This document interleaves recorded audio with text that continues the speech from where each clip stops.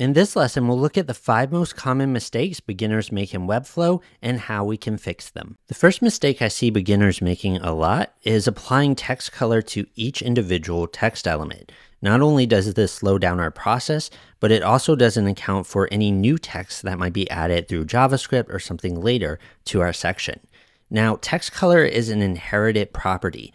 That means if we don't apply text color to an element, it will just receive from the nearest parent that has a color applied. Just like any other font property, size, line height, weight. This is why we don't want to apply color directly to our paragraph or heading tags. We always want that to be able to receive from its parent. That means if we attach a text color to the whole section, then any text inside will receive that color by default unless we override it. So we don't need to apply this color to each element. Now, if we ever do want to override the text color, we can, of course, change it on an individual element, but by default, it will receive from the parent if we don't have anything applied. Anywhere we attach a background image, gradient, or color, we need to also be setting a text color. So if we use the same section in light mode, notice how the text in these cards is no longer legible because we applied a background image but didn't apply a text color to that element. The second most common mistake is forgetting to apply aspect ratios or heights to any images or their parents throughout our site. We found a size applied to the image. When the user is reading this content, the page height changes once the image loads in, and this causes the whole layout to shift, which can reduce our page speed score and break any JavaScript libraries that are relying on the page height. So every image should ideally have an aspect ratio and even a background color, so we have a placeholder while it's loading in. The third common mistake is not using the correct elements and tags when building our site. I've only recently learned this example, but if we have a list of things, like a list of nav links, we should really be using a list element here. Whenever the user tabs on this, they have to tab through each link one by one, whereas whenever they tab on a list, it will tell them how many items are in this list and allow them to skip to the end if they'd like. So within each list item, that's where we should have our different nav links here. Now, within most style guides, list and list items have a lot of default styles that need to be cleared.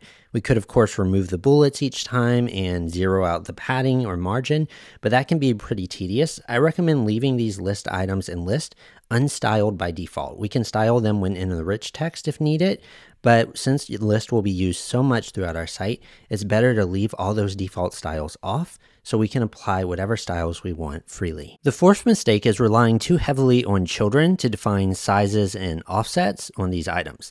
This is common when coming from a design software and we're used to just dragging things where we want them, but we run out of space pretty quickly on shorter screen heights for all of this content. So what we can do instead is set this child to fill all the remaining space within its parent and then just center within that remaining space. And here we start to have a lot more space on smaller screens for this content because we're embracing the fluidness of the web. The same concept can be applied when setting a size on children. So here, if we set the size on these items to just be where we want, then we'll notice on shorter screen widths, they start to overflow and collide into each other because they really have no context of how much space is available. So what we can do instead is let them fill all the space within their parent, and we can grab the parent and set this to fill all of the space within its parent, and then just give it a max width if we don't want it to go all the way to the edge, so that on smaller screen sizes, it will start to shrink the children instead of forcing them to always be that width. The fifth mistake we can solve for is using units in places they're not best suited for. Here we have a font size on this heading set with pixels. That means if the website visitor increases their preferred font size, the heading isn't changing in size at all. If the visitor hasn't touched their preferred size, the browser default is 16 pixels. So we can use a unit called rem instead.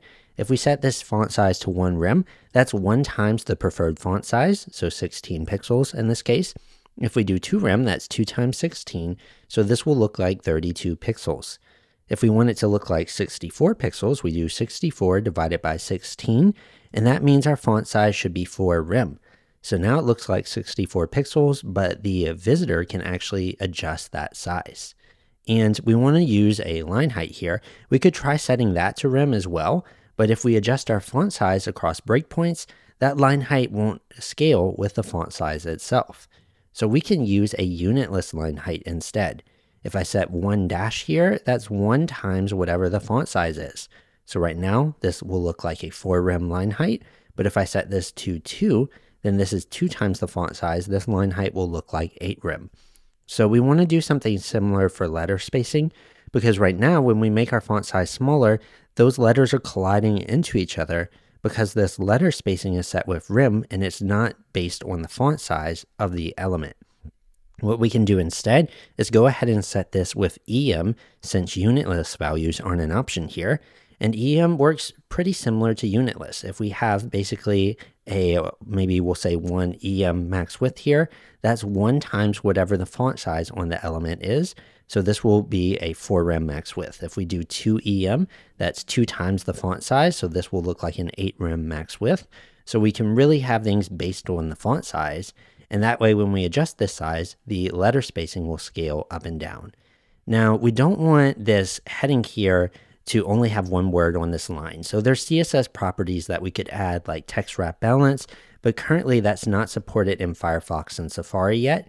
And for important things like this heading, we really want to control where these words wrap ourselves. Now, if we were to set this max width using rem, we'll run into the same issue we had with our letter spacing, where it looks good here, but on other breakpoints where we change the font size, it's now not wrapping in the place we want anymore. So rem for text max width really isn't the best idea. We can try something like EM instead. So if I do 12 EM or dial that down to where I want, then we'll notice once we have that line wrap set where we want, it'll always stay consistent even when the font size changes across breakpoints. This is especially great if you're using fluid font sizes where the heading font size might be scaling at a different rate than the max width or other values. This just keeps everything nicely locked in together. And we can upgrade this even a step more by using a unit called CH. And this isn't just based on the font size, but it's based on the width of the character 0 within this font. And this is just even a little bit more reliable than EM, because if we change our font across elements, the max width will mostly stay in the same place. If, say, we switch this to more of a condensed font, it'll take that into account, and it's still falling in the right place across breakpoints. So that's a high-level overview of how to fix some of the most common mistakes that can be made in Webflow.